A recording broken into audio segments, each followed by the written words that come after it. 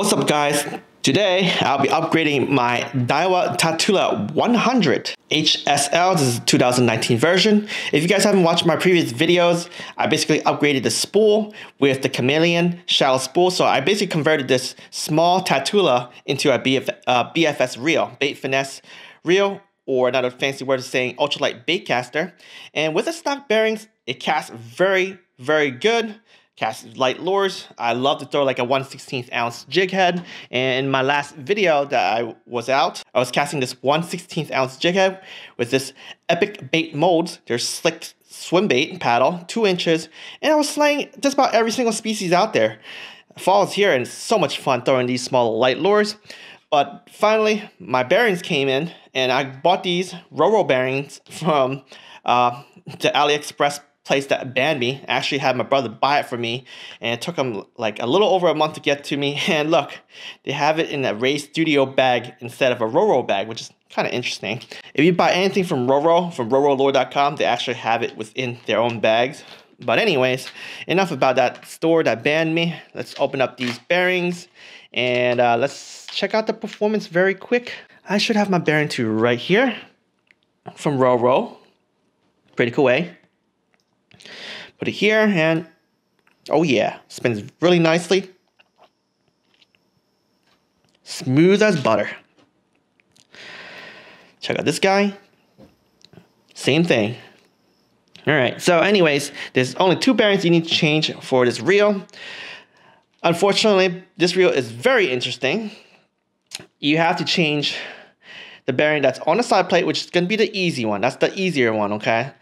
The tougher one is actually sitting on this side of the reel, and I'll show you very quick before we disassemble the reel. So this one's the easy one, right?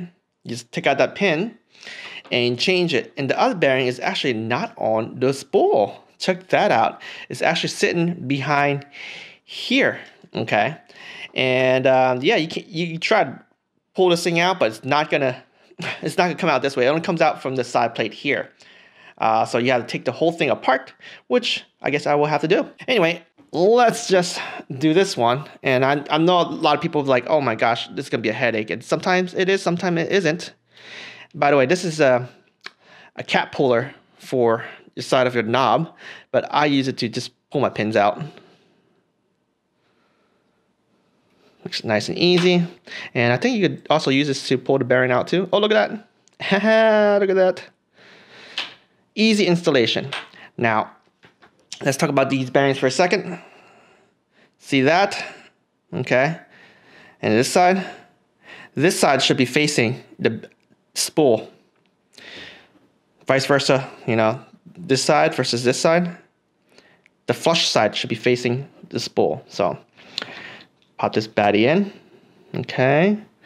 And then put this one side in and make sure you take your thumb and just cover the whole thing so that it doesn't fling out. And just pinch them in. Okay. Get one side in. Get the other one in. Presto. Very easy. Okay. Anyways, let's put these to the side. I'll put it back into the Rawr Studio bag, because we can always reuse this. But before I do that, let's take a look at this. I know I didn't clean it or anything, but it's stock bearings. Yep, it has some oil in it. It doesn't really, you know, continue spinning. So yeah, this is gonna be very interesting. Once I have this upgraded, I mean, I could have put regular ceramic hybrid bearings in it and it'll work really well, but I want to throw stuff from the 1 to 10 grams. And the micro bearings, in my opinion, doesn't really help you get super far distances, but it actually lets you throw things easier. I'm gonna throw it for a while. If it doesn't pan out well, I'm just gonna use regular ceramic hybrid bearings, because I like to have some distance, especially on a kayak sometimes, especially in this colder weather. I want to figure out where they're at. So sometimes being able to cast far is easier, but like certain season where I just know where the fish are at, I like to cast, you know, I don't mind casting short distances, but fall is the only time I like to cast super duper long distances. But yeah, let's take this thing apart. I don't think I could just take this off. I think I gotta take this whole thing off first.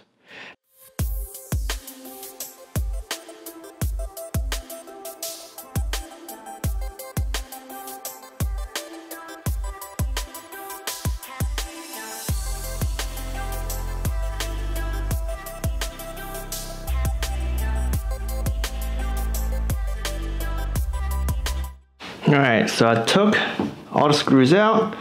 Time to slowly take this thing apart. Don't want to drop anything. Come on. It's opening for sure. Oh, here it goes. Here it comes. Alright, boom. The heck? Oh, are you kidding me? Alright, that's a very interesting bearing holder right there. And on this side, you can see it doesn't do anything at all. Can't take it off from here. So I am thinking that you're gonna take that thing off here. Like, I've never seen a Tatula like this before. Like, all the videos I've seen, it's like the pin on the side plate, just like this.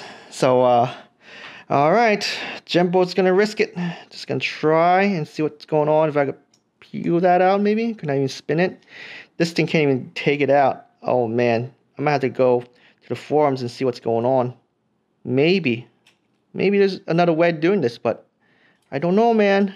All right, I finally popped it out after some finessing. Okay, but basically the concept is very simple. You just push this thing back in. It's supposed to eat on the side of the plastic within there, so it should keep everything in place. So let's just pop this guy out, hopefully. Oh, don't want to do that, Jimbo. All right, let's see if we can take this tool here and just slowly pull it out. There we go. You got it? All right. Now let's take our bearing, and again, it's the bearing that goes facing the spool. Should be this way. Push it in, just like that. And then I'm gonna push this thing back in there. I wonder if I could use this behind, or maybe I'll use my bearing tool, right? Nope. You know, I guess I can. But yeah, basically I need to shove this thing back in and push every pin back onto the side, which I will try to do here on camera. If not, then you know, I have to do it. Yeah, I have to do it from here. All right, after some finessing using various tools, I got it back in, but I have to say, this is probably by far the hardest upgrade I have ever done for any reel, because, I mean, why? Why would you do this? Someone tell me why they choose to use this type of retainer compared to, you know, the traditional stuff. But it is what it is. Now we gotta put everything back in. I readjust it when I'm back out in the waters. But wow, there it goes. Upgrade completed with the Roro bearings. That is sick and fast. It feels pretty good, man. I hope I don't need to freaking put back like ceramic hybrid bearings on there instead of these micro bearings. But so far, it's working good. Let's get out in the water and give it a shot. All right, guys and girls. I never really do like a walk and talk type thing when I holding stuff, but I got the new GoPro 9, Hero 9. And stabilization looks like it's pretty cool, pretty good. So anyways, I'm gonna do just a few cast tests after this upgrade with the Chameleon spool, Roro bearings, micro bearings that is. 4-pound test line, haven't really changed since before. And we'll start a trout magnet. Don't know if it's even possible, but you know, this spool is pretty light, you know, 6 grams. Should at least get a little bit distance, right? Let's give it a shot. I am at 8 breaks. I'm gonna leave at 8 breaks. Let's see. All right, so I get it out just a little bit, and it's not far. Not far at all, boys and girls. Very interesting. Try to cast a little harder. Okay, yep. Not gonna be possible winging it hard. You never really want to wing too hard anyway in these situations. If you can't do it, you just can't do it. But it's good to know what are we pushing our gears to the limit. I see like some bass in front of me, swimming in front of me. That's pretty cool. You want it? Nope. All right, one last cast. All right, so yeah, it's not far at all. It's probably like, I don't want to even measure it. To be quite honest, I mean, I don't even know how to say how far it is, but this is not castable distance. Sure, if you guys are fishing springtime and everything's like right in front of you, you could do it. But this is no Alpha's Air with the Roro. That's all I have to say. And I think the outer bearing would cast further than that too, out of the box, with no mods. So definitely no go for the trout magnet, let's put something else in here. I will definitely put the, what do you call that? The ice fishing jig, and see how that will fare on this. And man, those kids are relentless. All right, let's give this a shot. Oh, that's not too bad. That's like 50% of the way. Okay, for a converted regular reel. Oh, something just hit me. But yeah, for a converted reel, that's pretty impressive. I think I just saw a fish. Yeah, I see his shadow right there. He was just coming for this. Oh yeah, I just pulled all the freaking fish right in front of me now. Oh, got him. Oh yeah. That's what I'm talking about. Whoa, that's what I'm talking about. Come on, land it, Jimbo, land it. Hey, easy. Aye, got him, look at that. Testing this upgraded reel and still catching bass at the same time. That is what I'm talking about. All right, off you go, duty. All right, so that was at 9 breaks. So I'm gonna check it down just 1 click. And let's see if we can get it out there again and see if it gets further. Went left a little bit. Well, that is about 55% of the way. That's still good. It's pretty cool. Let me just bring this in again. Fast reels are great. Just pull them all in. Okay, that is definitely like 55 to 60% of the way. I'll probably could jack the brake one more time. I rarely put the brake that low with this reel so far, but you know, I am winging it pretty hard. And there's no problem. So, oh, there's the backlash, but it went to like 70%. So, oh, the backlash is not too bad too. Like I thumbed that near the end. So I guess it's considered acceptable. So if you guys are master thumb users, and if you guys are not in super crazy windy condition, it looks like it's possible. One last cast.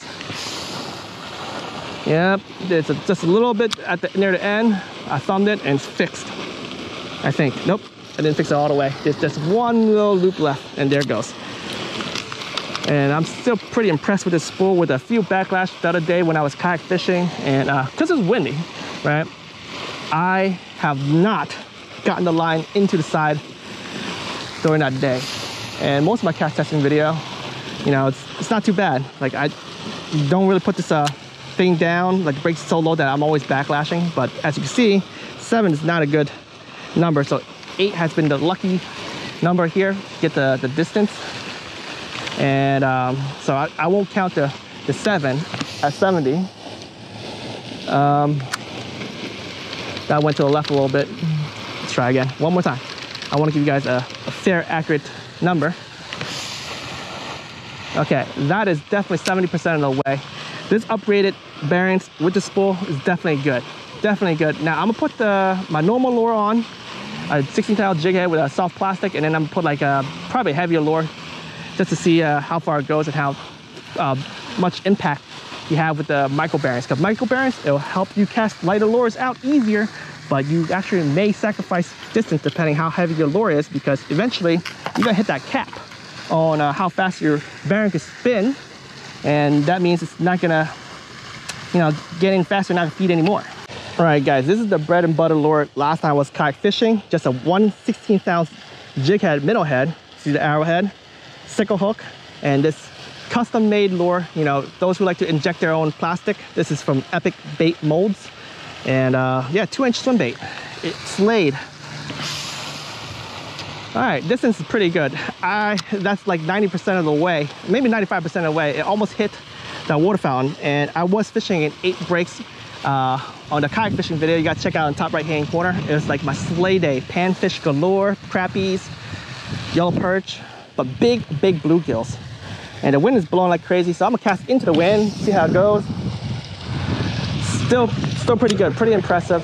I know I used a different rod last time. This is a Sorinoya C63 2 ultralight, because I was actually trying to cast the lighter side, but I have no problems being confident that using the light tackle rod rather than the ultralight, I could probably hit either that, even just a little tad bit further, because it's definitely a lot stiffer, and it's a 7-foot rod.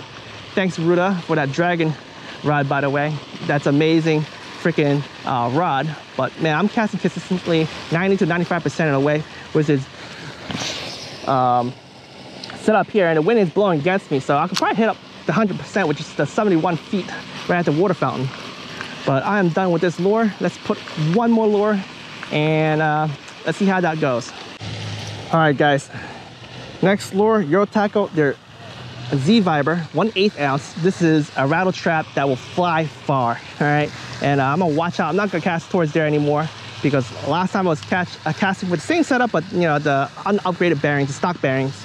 I actually snagged that line over there, and yeah, because of this soft spool, I basically just broke it off myself using a stick, and yeah, it was sad. But anyway, let's cast out there, and I would say I definitely would hit 100% of the way, but all right, you know what, I'm gonna risk it. I'm gonna cast this lure right towards the fountain, but I'm gonna keep my rod tip high and just gonna crank right in, and hopefully I don't hit that, you know, the line. Oh yeah, I went right into the splash, like where the fountain would be at. So hit 100%, 71 feet distance, not too bad, not too bad. 1/8 ounce. Oh yeah, look at that. That probably went a little further because the wind is going towards that direction, and I am at 8 breaks. What I'll do is, oh, did I hit something else? I hit something over there and it bounced. I'm hoping that there might not be a second line, because some of these fountains have 2 lines, so that, you know, if one breaks, it still can retrieve it. So yeah, I'm gonna stop throwing this expensive lure, man. But fall time fishing, actually very fun to throw these. I actually hit a leaf, so thank God. All right, let's throw a different lure. I'm gonna throw a top water bait and see how far that goes. All right, guys, this is another Sorinoya stick bait. I think I featured it once or twice, and a pickerel bit me off when I was fishing with a medium light tackle. But anyway, this is a 5 gram stick bait. It's bigger than the other one. In fact, I'll just show you guys right now. This guy right here is 3 grams. You guys see the length is about the same, right? However, this is thicker and heavier. They both have rattles. This one has a thicker rattle, so it has like more of a knocker. About 5 grams. And it definitely goes 100% of the way for sure. This is more of a Sammy shape. It's freaking nice. So I'm gonna cast closer to the water fountain now and see how that goes for you guys. Okay. And it's interesting that this lure, it is hooking itself. What happened when you guys have a soft line? Okay, I landed right in front. I just thumbed it, but it was pretty low. So I would say it hit 100% of the way. 71 feet of water. Interesting, very interesting. I have a feeling that if I had the stock bearings and maybe the light tackle rod, I'll probably get it there or even further. But yeah, I personally believe that micro bearings doesn't always give you the distance, only for the super duper light stuff. But let's put on the last guy and see how that goes. But I think I'm gonna keep these bearings on this reel going forward. But if I ever want, I could always put the stock one, because the stock Daiwa bearings was actually pretty good. I may put ceramic hybrid bearings on there, but right now I don't think I could utilize this for like the super duper light stuff anyway. So stick around for my review of this spool for the Daiwa Tatula.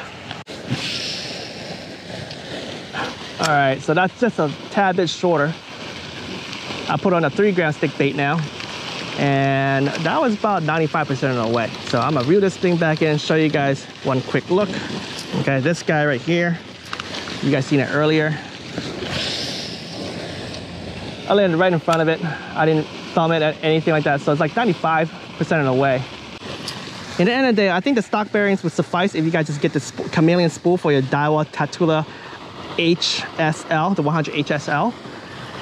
But if you guys really want to throw the lighter stuff, like the more lighter stuff, you guys probably would benefit just a little bit. But with the stuff that I throw, typically, I don't think I need it. In fact, I mentioned in the beginning of the video, I don't really do like the trout magnet, and it doesn't do trout magnet anyway. So is it worth your money for micro bearings? I don't think so. This is the last lure I'll throw today. It's a jerkbait Z spinner from Euro Tackle. I put single hooks on it, so it's like 3 grams. It's 3.1 grams. Okay, it's not too bad. So this is supposed to be a suspending jerkbait, so maybe I get some of these bass to bite here. But casting distance, it was probably like 40% of the way, 45% of the way. Let's try again. All right, so that's actually 55% of the way, but it has the backlash. I know this wind here, I'm a break 9 by the way. The wind is picking up a little bit, and that always sucks. Just a little bit overrun. I probably slung it too hard, but the break should be fine if I just leave it at this breaking right here. So softer cast should do it. So definitely not too bad. Definitely gonna be throwing this for trout, and that's why I actually swapped it to single hooks. Oh yeah, 55% of the way. Easy, easy breezy, guys. Not too bad. I actually like the upgrade. I think, if I remember before, I didn't really cast too far with most of my stuff anyway, jerkbait, because jerkbaits are pretty bulky. It's probably better off using spinning gears. And if you guys want to see me throw like, you know, shallow spool spinning gears, leave me a comment below. I can look for one or two of those for specifically jerkbait fishing season and stuff like that. Or maybe even, you know, trout magnet fishing. Something I don't typically do. Oh yeah. Oh. The wind is picking up. Let's wrap this video up. All right, guys, we are back at the lab, and let's wrap up today's video session. So yeah, guys, I upgraded the bearings here for the 2019 Tatula. I gave it Roro micro bearings, and I found that using these micro bearings helped me cast that ice fishing jig at 1/16 ounce very good.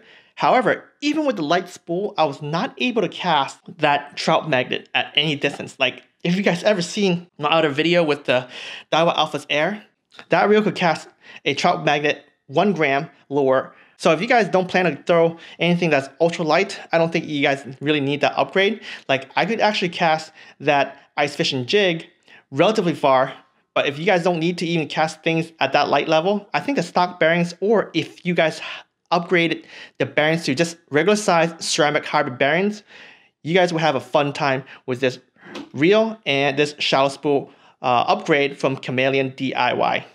Now, this was just a short cast testing session. I'll keep using these bearings for the rest of the season whenever I take this reel out. I am loving this setup compared to my CDM stuff. I think after using this reel for a couple times, even with the stock bearings, I feel that this setup here blows most of my CDM reels out of the water. Even those reel with you know, the bearing upgrades, this feels so much better. So yeah, I'll continue using this reel for a little bit, but by the end of the year, I'll do a final review of this reel and a spool, because this spool right now is so amazing. If you guys haven't tried it, you guys definitely want to try it out. Check out the link in the description below, non-affiliate, of where I've gotten it. But I've noticed recently on AliExpress that more and more stores are selling it. But if you guys want like fast shipping, and you know, you guys want to believe on a guy that actually bought it from a specific store, just check out the link below, because that's where I bought mine, and I got mine relatively pretty fast, even with the COVID-19 crap. Came in less than 30 days for sure. Anyway, I thank you guys for watching. Keep those lines tight because the fish don't wait. Sit up your gears and go have some fun. BFS fun, that is.